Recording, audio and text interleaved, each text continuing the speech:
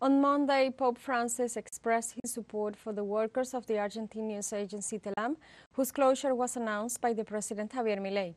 The highest authorities of the Catholic Church expressed his concern for the situation of the news agency's workers and said that he prays for their improvement. On March 1st, the President ratified on national television his intention to close TELAM, proceeding to fence off its two headquarters in Buenos Aires, the country's capital. He also deployed police forces to prevent workers from entering. The closure of TELAM cannot be decided by the executive. Such a decision must be approved in the parliament, where there are no proceedings in process. Sometimes it worries me a little, in communication, when I see a situation of insecurity.